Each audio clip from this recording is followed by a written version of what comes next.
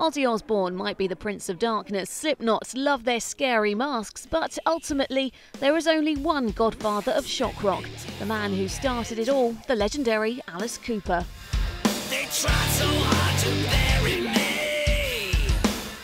It's his particular brand of onstage gore that's earned him his title.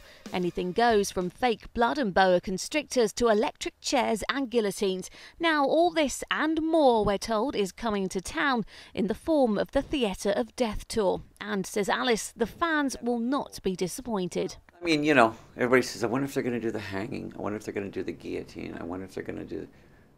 We do all of them. And at the most inopportune times. It really is, you know, every time I said, well, this is how this goes, I said, let's not do it like that. Anytime I feel that I'm doing what I did before, we'll do it opposite. I think they killed me 5 times in this one. They usually only kill me once, but I said, let's just go way over the top on this. The tour is off the back of the latest concept album, Along Came a Spider. It's Alice's 25th studio record and tells the sinister tale of a serial killer named Spider who entombs his victims in a silk web, not before removing one of their legs. I think you get the idea. But Alice Cooper the performer and Alice Cooper the man are two very different people. Real name Vincent Furnier, he's now a born-again Christian, not to mention a keen golfer. Alice is so opposite of me that he's this arrogant, egotistical villain. You know, he's Captain Hook, with disdain, looks at the audience with disdain, but he's funny.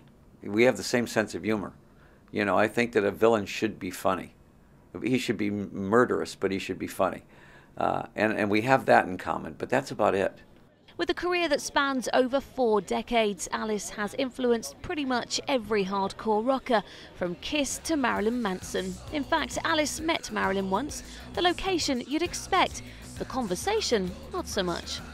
We did a show in Transylvania, of all places. Alice Cooper and Marilyn Manson in Transylvania.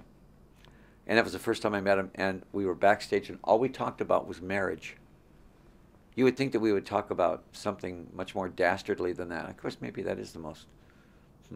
He had just gotten a divorce, and I'd been married 33 years, and we talked about marriage. And it was really pretty good conversation. We didn't really talk about horror at all. It was an interesting conversation, you know, but I liked him. See, they're all just nice guys you'd take back to your mum. And if you want to see Alice Cooper in full Technicolor gore, he hits the UK for several dates in November.